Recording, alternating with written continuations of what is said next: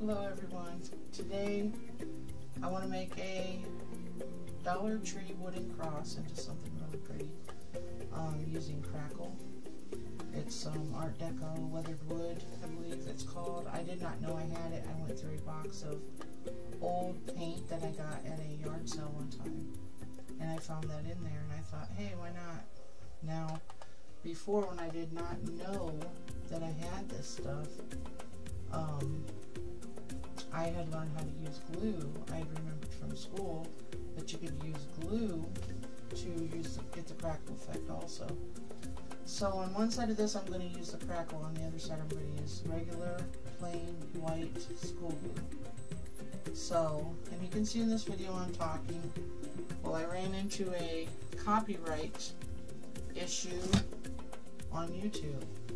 So I have to do a voiceover. It was because of a song that was playing in the background. So live and learn, right? But my videos aren't monetized. So I do not receive any money for anything. So I don't know why it became an issue. I didn't do it for the money. I suppose YouTube did. So that was their issue, not mine. However, here we go. So anyways, you pick a base color. This is a color that's going to come through your crackle. I chose a dark type, like a walnut, but except I mix my own paints usually because I don't have the money to just run out and buy, you know, I'm going to go get, you know, 4 or 5 things of paint today, even if they are only $1 or 50 cents or whatever they are. I just don't have the money to run out and do that whenever. So, when I go to the store for groceries or whatever, I pick up what I need at that time. So anyways, I'm sanding around after the paint completely dries. Do not try to put crackle on wet paint. Let it completely dry. So I sanded around the edges, took off some of the roughness, and there's a few rough pieces of splintery wood there that I'm going to start sanding on. And I was actually telling you about always go with the grain of the wood. Never, you know, if it's going to be seen, you never sand in a circle. When you use your sandpaper, keep your sandpaper flat. Don't, you know, put it on its side and rub real hard, because you go right into whatever it is you're sanding. So you're always going lightly. Even if you see me fold my sandpaper up and go like that, it's never hard. I never push hard on with sandpaper. So I think there I'm using 180 grit just to knock down some of the edges and some of the splinters. I do make a little design in here, because I was telling you, even if you don't have anything, you know, even if you just want the natural wood look, you can make it look cool with sandpaper also. But anyway, so you have your base coat. You're going to put your crackle on there, follow the directions. You wipe it on. It tells you can go thick or thin, and that'll decide how the cracks turn out, whether they're big cracks or little cracks. I used a medium amount, which I don't know how to tell you what a medium amount is. I just put it on there and hoped for the best. The crackle side turned out with smaller crackles than the glue side did, but both sides were beautiful. So anyways, if you can't afford to go out and buy an expensive bottle of crackle, I have a 25-cent bottle of glue I got from a pharmacy. I marked them down for $1. So you don't have to have a lot of money to craft. It helps. I mean, it'd be great. I'd love to go out and just buy a bunch of expensive stuff. But anyways, here I'm showing you that. It looks really cool. You can make different designs on it with your sandpaper. You know, then you would just varnish over top of that, or, you know, clear coat. But anyway, I chose seafoam green for my top coat. And it turned out to be such a beautiful project that I wanted to share it. Obviously, I was going to share it, but sometimes I change my mind about stuff after I'm done. So anyway, you're going to add the crackle, and it says to wait 1 hour. So you let that sit on there for 1 hour. And then, which is very important that you keep the time. With the glue, you wait 20-25 minutes. You don't have to wait that long. So with the glue, I recommend, if you want the small crackles, the small lines in your paint, that you use a very thin coat. You wait 20-25 minutes, and then you'll apply your paint. So you'll see here in a minute, after I'm done talking here.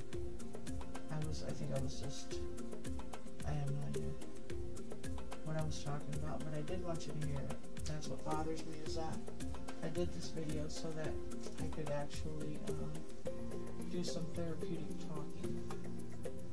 But it is what it is. So anyway, eventually I'm going to get to the crackle. There it is. Yeah, so anyways, I read the directions like twice or 3 times. So you lay it on in a medium thickness, and then you let it set for an hour. Then when you go to put your next layer on, your next paint on, you do not push down with your brush. You just kind of drop the paint on it, and you're kind of spreading the paint. If you push your brush down in, you will move the crackle, and you don't want to do that, or the glue. So here I am. However much I got on there was perfect, because it turned out really good. The crackle was really, really good. The glue, I think I got a little bit too much, but it still was beautiful. So yeah, so 1 hour later, you're going to add your paint, and it's very important that you know before you start this project, do I have an hour to wait?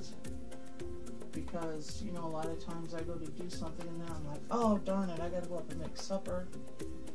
So I go up, or I can't do it, I have to finish my project. And then my husband says, hey, where's my supper? Why are you downstairs again? You know, so just make sure you have an hour to wait. Then you'll see how beautiful it turns out, that it's worth the wait. So well, I can use this time to tell you that was me making sure my brushes were clean. This is funny because it's funny because I was talking. I wanted you to hear what I had to say. I was telling you a story. Okay, this container right here is from the Dollar Tree. I believe it's Rubbermaid, or is it Betty Crocker? It's Betty Crocker. But that's not a good container for paint, because especially if you shake it, like you want to shake your paint up. This is regular latex paint. It's not acrylic. This is a house paint. Like I said, it came from the Ace Hardware. Now look, I'm going in straight up and down streaks. Do not push. You're just spreading your paint. That's all you're doing. Start off at the top and pull it downward. Don't worry about your sides. Do not worry about the sides. Once you get it on there, stop messing with it. See how I left a little spot there? It tells you to touch up immediately. So meaning it's going to start to do what it does immediately. So if you have some blank spots on there, drop a little dot of glue in it. Don't use your brush. Once you're done, you're done. So there, I'm showing you why that container's no good. It gets up on the top, and then when you take that off, you've got all this dried paint around the edges, and it drops into your paint. So I do not recommend using those for paint. So, and this is before I have my tripod for my camera, so I don't really have a wonderful view. So you let that dry, obviously, before you do the back side. And when you do the back side, I'm going to use the glue on it.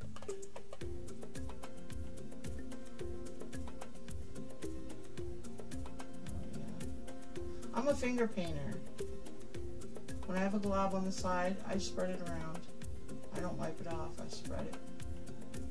So, kind of not wasting paint, I guess.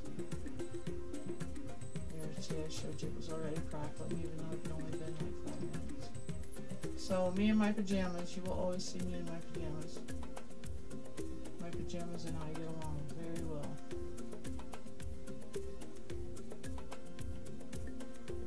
Like I said, I was talking the whole time. I never meant for this video to be voiced over. Here I was saying, hey, did you guys get any of these dried flowers from the Dollar Tree? I'd only seen them one time. And they are awesome. So I seen them one more time after this video. And I grabbed another one. But I think I have 3 or 4 of them. Little sets of dried flowers. Okay, so I'm showing you. Look how pretty this turned out. Alright, so now I'm doing the back side. Regular white school glue. That's all you need. And you're going to do it the same way. So if you can see, yeah, I was showing you that. Those lines I made with the sandpaper were gone. You don't see those anymore, so it was a waste of time. So this amount of school glue was a little bit too much. And as you can see, that's not really a lot. But so you're going to do the same thing. You're going to spread it down. Watch your brush strokes. I'm going to say that every video I ever make. I'm going to say, watch your brush strokes. My phone's going crazy over here. So, yeah, this will, and see, I put more glue on. I did not need to do that. You don't have to see the glue. I thought I had to see the glue, but you don't. I've done another 2 projects since then. You do not have to be able to see it. Just so you know it's there. And then on this, you're only waiting 20 to 25 minutes. You're not waiting very long. I think I Googled when I use glue how long I have to wait. And boy, I did a lot of scrolling to try to get that information. So, you know, Google is great, but sometimes it doesn't, you know, it's not a human being. It doesn't get you right to the point. I'm drying it with my paper towel.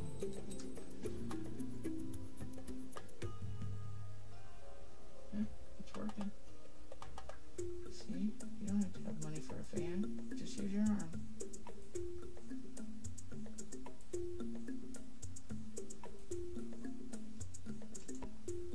And I'm telling you, don't push.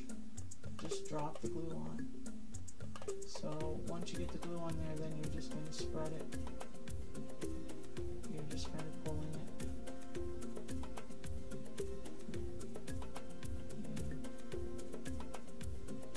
Yeah. I'm all interested in my own video here. But anyways, just pull it around. And like I said, don't worry about the sides yet. You have plenty of time later to worry about the sides. And the hole at the top. You can redo your hole. I used an X-Acto knife to remove the hole. Or open the hole back up. I actually messed around a little bit too much with this. Put your paint on, turn your back to it, walk away. And I had a lot of paint on there too, which I like. I liked putting a lot of paint on there. It was very satisfying. That color is so pretty. I don't know how to explain it to you. It was just satisfying putting that blue paint on there and just pulling it around. See here, I'm wiping off the container because it gets up under there in that lid. Clean up. I told you not to worry about the sides, but if the excess paint, I had so much of it there. Just make sure you do not touch the top at all. I shouldn't have been doing this. If I would have slipped and went up on the top, I would have messed something up there. But you don't want to mess something up. I have too much paint, just straight up, too much paint on there. As satisfying as it was, it's just a little bit too much. But I have a bad habit. There's probably a dog hair in my paint. I swear, my dogs jump up here and just put handfuls of hair up here. But you know that doesn't happen, but somehow or another. The dog that doesn't even come downstairs, her hair's up here more than the white dog's. So anyway, put the paint on, leave it alone. Don't touch it. I touch with the brush sometimes, and I mess stuff up. That should have already started to crackle, but I just had so much paint on it. So I think as the glue dries underneath the paint, that's what causes it to separate, causes the crackle effect. So anyways, now you're waiting for paint to dry. So however long, I don't know for sure how long it takes paint to dry. But you don't, it's a finished project. So you're just waiting for that paint to dry. And then I'm going to show you how to put a couple hula skirts from the Dollar Tree. I think I bought two, but they were children-sized hula skirts. And I used the paper ribbon, I guess, raffia, whatever you call it. Oh, there I showed you my boy Leo. My boy Leo laying on the floor. He's got to be wherever Mommy is. Oh yeah, and then I'm telling you, I don't know why my stomach sticks out so much. I don't even eat. Oh, too funny. But I'm very self-conscious about it. I know it shows up on the video like looks like I'm pregnant. I'm not, trust me. Okay, so anyways, I use my knockoff knife here to cut the center out. I don't know why the blade falls out. It was tight. It does it all the time to me though. Anyway, so I cut the paint out of the center, and then I give it a little bit of a brush up with the paint, because you can see the brown down in there, which didn't make much difference because I'm gonna put some twine in there anyway. So yeah. So okay, you see that's my glue side right there. See how big those cracks are? I really like it. I really like it. So I just started twisting the raffia, and I know I go off of the screen here a couple times. I used Eileen's tacky glue from the Dollar Tree, and I twist it in my thumb, my finger, and then as I'm going around in a circle, I put that glue, that tacky glue on there, and then just keep rolling and twist and roll, and I put a little spot of the glue up there, and then I use a toothpick or that's a skewer, the tip of a skewer that I used on something else. Just go around in a circle until it's as big as you want it to be, and then I'm going to make some flower petals, and I'm going to do 6, and then roll another piece of the ribbon, and then put that on top of the in the center of the flower, on top of the 6 petals. Then I'm going to make another 6 petals and put another piece on top of that. So I'm going to add some background music to this video, which doesn't have right now, so it's uncomfortable silence if I stop talking. But I'm going to add some background music, and that'll do it. Thank you so much for watching. I hope you enjoyed this video. Please give me a like and a thumbs up, and maybe someday I can get the copyright infringement for real. No, I'm just kidding. But I would like to be monetized at some point. I don't like the idea that YouTube gets to make money off of me before I ever make any money myself. But I guess that's the way the world works. So the more likes I get, the more views I get, the closer I can get to monetization. And maybe this old lady won't have to go back to work. I am actually disabled.